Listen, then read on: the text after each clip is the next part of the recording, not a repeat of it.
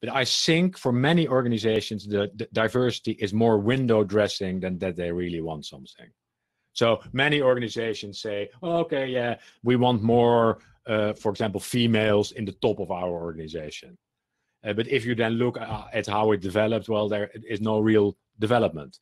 If you look at the top of Dutch listed companies, well, the proportion of women in senior positions has not really changed, and it's appalling low, to be honest. So it's too often only window dressing. If you really want to do things, and then that I mean with tougher, if you really want to do things, you can be a lot tougher. One toughness area is in the area of targets and quota. Mm-hmm. Often that's in the, then you are too late. So you have to be tougher earlier. And there's old research, it's already a long time available, but organizations that really take it serious, back to analytics, they measure meticulously.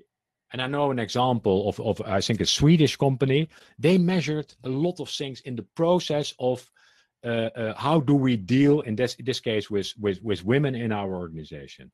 Mm-hmm. And they found out interesting facts. One of the facts, if I recall well, was that job interviews, if I'm the interviewer for a company and you are the candidate, men interviews on average lasted 15 minutes longer than women interviews. Why is that?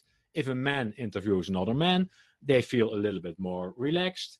They talk a little bit more about football, cars, what have you. The typical man.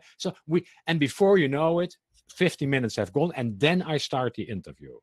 But cognitive bias, we know that already in those 50 minutes, often totally not justified, but my opinion has been formed. So unfair job interviews.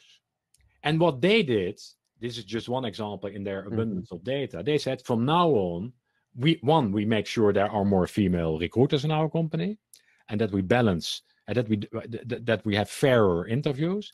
Secondly, we heavily structure our interviews. They only last 1 hour or 45 minutes. These are the questions we ask. No small talk, no discussions about footballs or cars or hobbies or whatsoever. We talk about relevant criteria. That's tough, but it leads to an increased hire of women, because you're looking more objectively and less biased.